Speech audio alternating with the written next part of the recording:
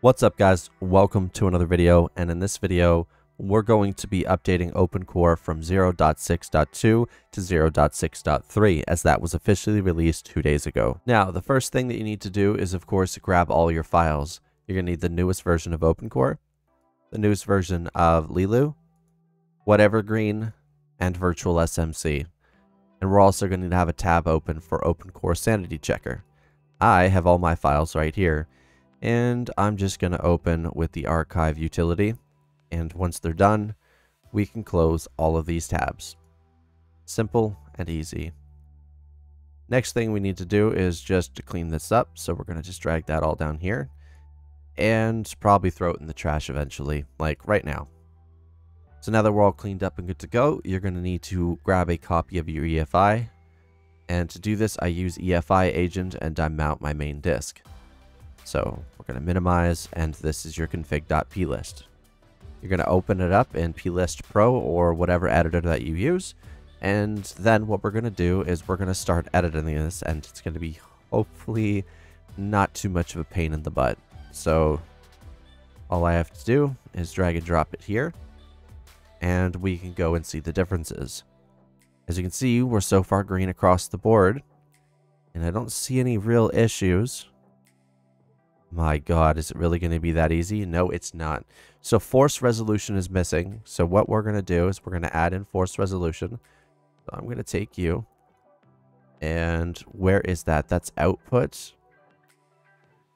Alright, so that's probably in here. Output. And we're going to hit new child. And we're going to copy this from force resolution. And this is it. We're going to just paste that in. And it says it's supposed to be set to no, so that's usually a boolean. And there we go. Force resolution is there. And that apparently is it. So if you've already updated to 0.6.2, you can go to 0.6.3 with literally no issues. And I'm not joking. Literally 0 issues. That was honestly the quickest thing that I've ever seen inside of a config. There's lots of changes in the change log, but I guess really not that many to count. So we're going to hit save on this. We're going to close this out, and I'm going to exit this. What we're going to now do is replace our kexts with the newest ones. So as you can see, these 3 are getting replaced first. So we're going to open up Virtual SMC, and we're just going to drag and drop whatever we use. So we're going to replace that, and Evergreen is next. Going to replace that.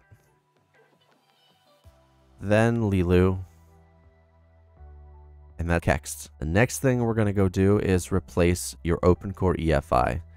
So open this up, go to x64 EFI OpenCore, and just drag and drop. Go to boot. And you're going to want to drag and drop this as well. So there we go. We're updated to 0.6.3, and then you're going to take this and you're going to stick this back on your drive. I do recommend using a USB to test first.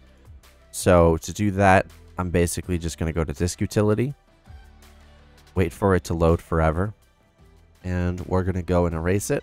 I'm going to call this USB, and we're going to make sure it's a GUID partition map. And once it's done, we're just going to mount the EFI for this. So it should show up right here. SanDisk Extreme. Enter your super complicated password. And drag and drop. And that's it. You're finished.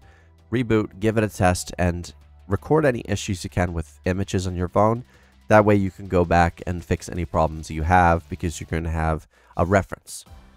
This is a simple, easy guide to update from 0.6.2 to 0.6.3, and just to let you know, this was my AMD Ryzen system. So specs are in the description below for that, minus the GTX 1070. Since we're on Big Sur, I'm using my RX 570. Anyway, guys, that's it. I hope you enjoyed the video. I hope you found this useful on updating. Most times it's really simple. Sometimes you have to change a lot of stuff, but this time it was pretty simple. Thanks for watching. Have a great day. Bye-bye.